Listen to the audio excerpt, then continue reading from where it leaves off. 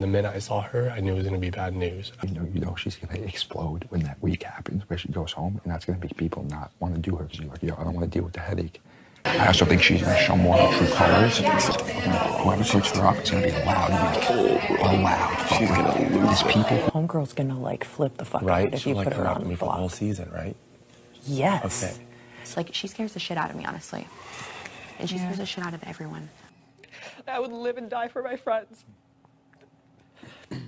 My friends just don't understand how much life they breathe into me. What if she's like a psycho and that like crying act was like, and then she like wipes her tears and is like, like what if she's like it's so sad. You guys, but I could see her. I could see her going in the diary room and being like, I put on a great show. I'm not gonna lie. I think she is a great actress. I'm not gonna lie.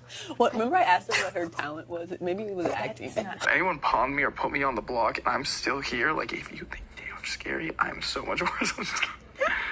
I know people like her, and if it's similar experiences, someone like that, as you guys probably know too, is only going to try to stir up more shit on purpose. Exactly. And like, if you can just laugh it off or walk away, or like us just chilling here with it locked, and she has the house to herself, she thinks she's the fucking queen of the season. Let her have that 2 days of bullshit. He's like, I don't think they would put up 2 black people though, right? And I'm like,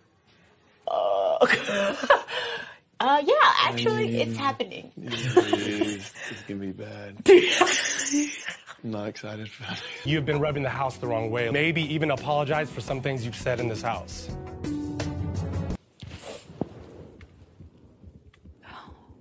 Just keep telling her I didn't know I was hurting people. I was like, stop on my sweatshirt. Sorry, girl. It's okay. I meant everything I was saying. No, like, I know. I hope you know that. So you're taking this so well. I'm so proud of you, and proud of you for taking this so well. And to me, Taylor took it very well as far as not blowing up and going. I'm sure she's telling everyone, but she's like, I just didn't know I was hurting people.